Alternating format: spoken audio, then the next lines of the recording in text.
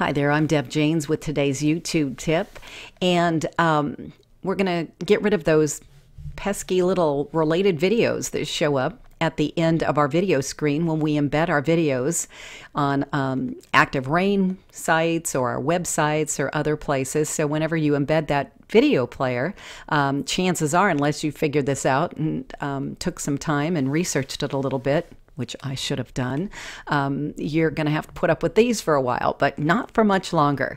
So, for example, a couple of these are my videos, and that's okay. I don't mind when they suggest that they are a related video that's mine. However, a lot of these videos are not mine. They're also about this SP4449, which is a really cool steam engine that I just did a video about. But if you're doing a related video for real estate, a lot of times this window can suggest your competitors. So the last thing you want to do is be doing that.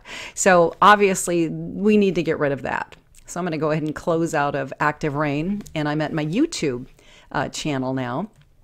And I have the video that I'm talking about here on the screen.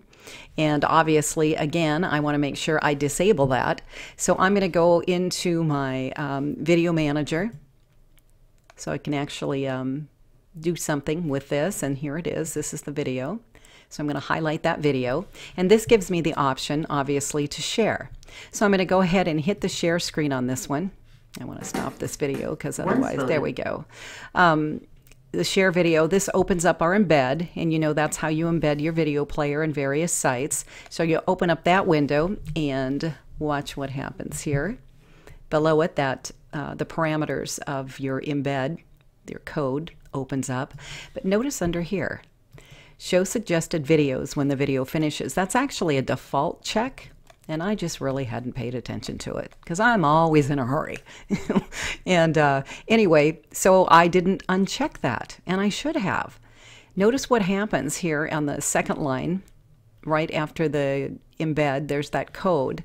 And when I unclick that, it adds the question mark, REL equals 0, and REL equals 0 is actually the code that's saying no. It won't allow those related videos to play. So it's saying related equals 0. In other words, no. So that's your code. If you wanted to go back and change some of the other videos that you've already embedded and you don't want to have to you know, do the whole process, you can actually go in the HTML and you can change that code. So it makes it pretty easy. All right. Thanks for watching, and I hope that helps out.